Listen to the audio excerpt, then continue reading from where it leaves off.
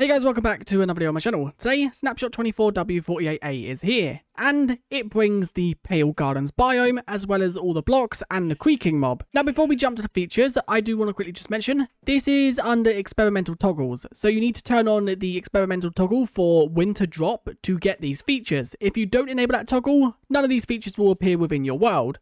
And you cannot enable this toggle for already existing worlds, so you do need to make a brand new one. Now, as you can see right here, the biome is called the Pale Gardens. You can locate it using the command, or you can just find it when naturally exploring. And it comes with the wood set. You have the log, you have the strip, you have planks, you have doors, trapdoors, you have the moss, you have the sapling, leaves, and also hanging moss. And it looks pretty amazing. So now let's cover what some of it does. First of all, let's cover the sapling, because this is what is used to grow the trees.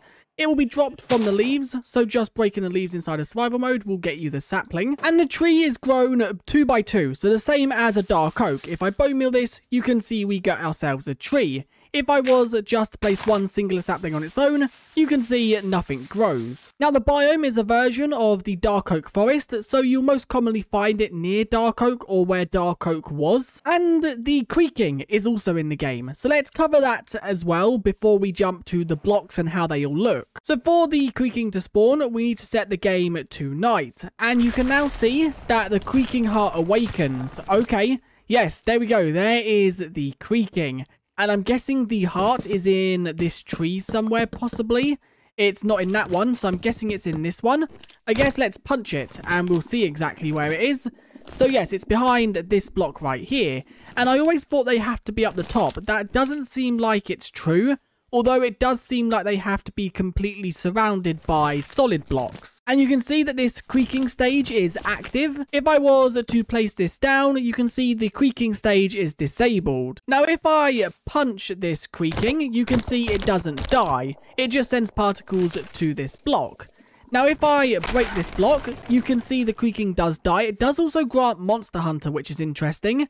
And I did not notice that guy behind me. So I've just got a debug stick because I want to see the different stages. So you've got dormant, you have active, and you also have disabled. Okay, so that's the 3 stages the block can be. Now, okay, this one is telling me that the creaking heart is over here. So if I break this one, once again, the creaking does vanish. Now, a few other things about the creaking is it will not be affected by light level. So it can spawn in pitch black or it can spawn in max light level.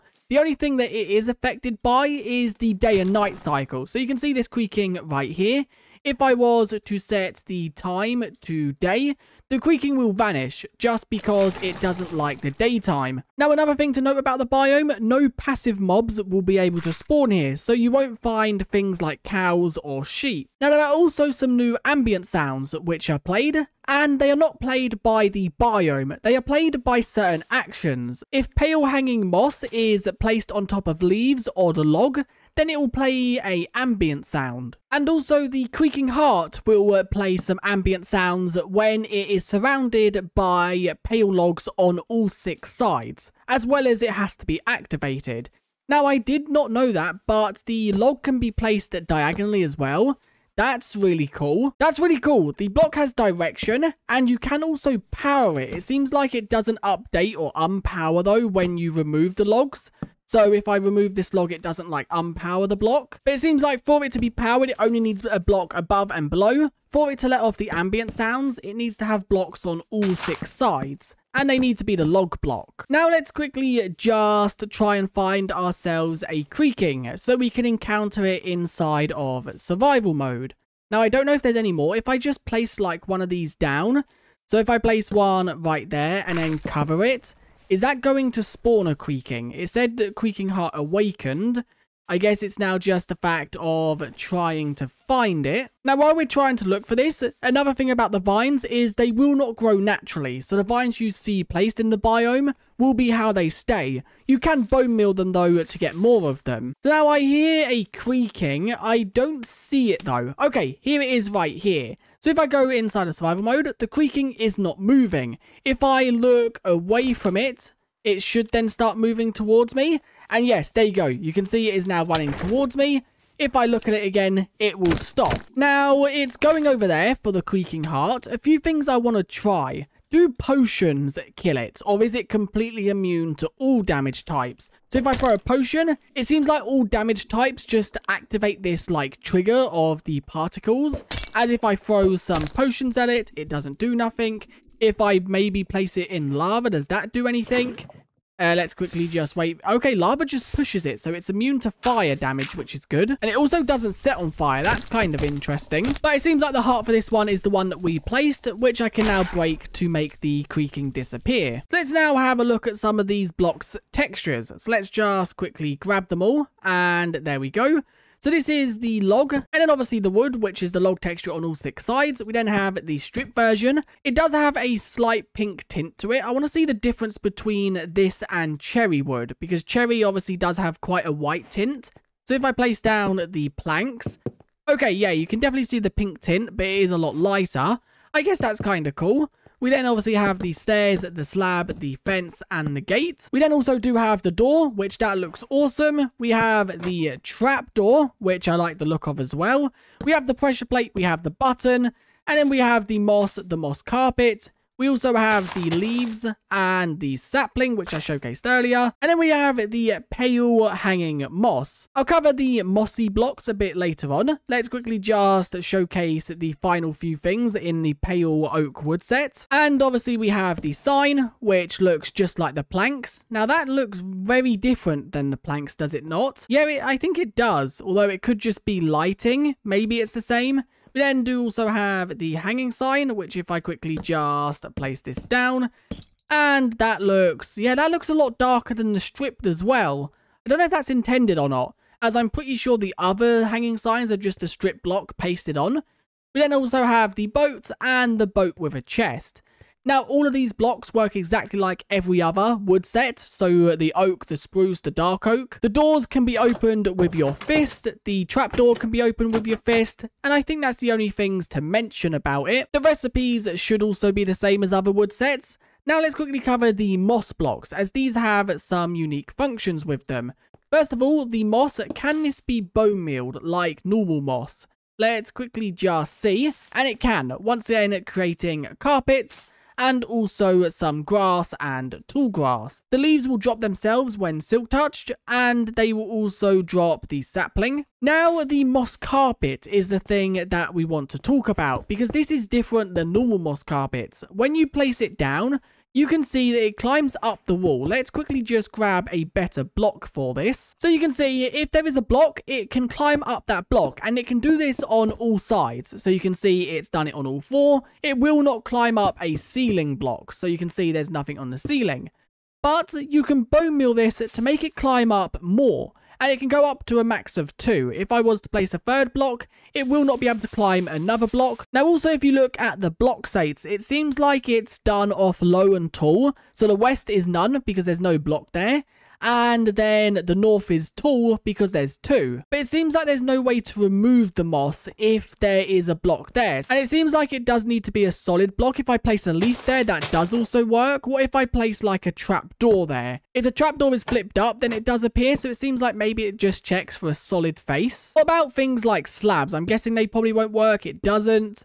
And the final thing I want to test is glass. Will the moss climb up glass? And it does. And you can see it from the other side, which is cool. Now, the creaking and the creaking heart does also have items. So the creaking heart, you can see you can place down. You can also pick this up with silk touch, which it seems like not every tree has a creaking heart. That's also something I'm going to mention. Like, as you can see, I'm breaking this tree, and there is no creaking heart within this one. So it's not a 100% chance for trees to have them. So we are now at a plains biome, as I want to test this. So let's quickly just place the tree here and bone meal it.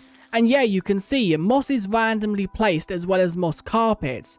That's really cool. So basically, if you obtain yourself 4 saplings, you can renew every single block inside of the Pale Gardens biome. The vines, the leaves, the logs, the moss blocks, the carpets. The only thing I'm not sure about is the creaking heart. Now, also, the creaking that is spawned by a spawn egg will not have a creaking heart block, and you can kill this. It also persists of day and night, so when you set it to day, it won't despawn, neither will it despawn when you set it to nighttime. They only have half a heart, so any damage source will kill them. And also, there is no way to get the Creaking Heart version of the Creaking without using the block, and it cannot be summoned with commands either. Now, there is also something to note, which if we quickly just surround this to get ourselves a Creaking. So the Creaking awakens. Whereabouts is it though? It's down here. So inside of survival mode, when you look at these guys, they will not move. Well, you can equip yourself with a carved pumpkin to make it so they can still move.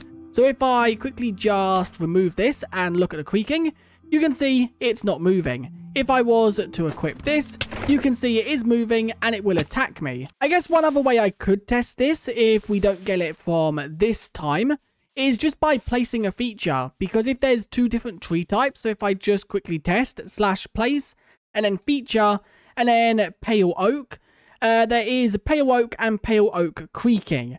So there is two different types of the tree. It's not random chance if the Creaking is placed within the tree. It looks like it's two different tree types. If I place this one down, this one doesn't have any Creaking heart. And if I place down the pale oak Creaking, this one does have 100% spawn chance of the Creaking, I'm guessing.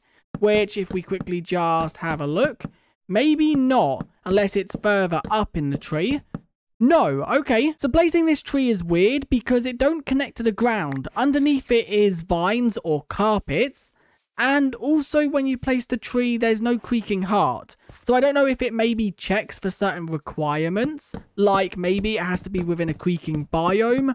Or if there's some other requirement, like it has to be on pale moss. One other final thing I want to mention before we end, and I want to keep this video fairly short so you guys can jump in and mess around and see what's new, is there is a new accessibility option, which if I quickly just check, you can see enhance the block outline of contrast of targeted blocks. And it seems like there's different settings for this, so you have on and you have off. And when it's on, you can see that the block outline goes a very vibrant blue. So this just means that you can see block outlines way better. And if I go in survival mode, it doesn't change the breaking animation, it's just the outline. But anyway, that is it for this snapshot video. It's a very cool one, and I can't wait to see what else Minecraft has in store for this update. But anyway, I'll see you guys next time. Bye.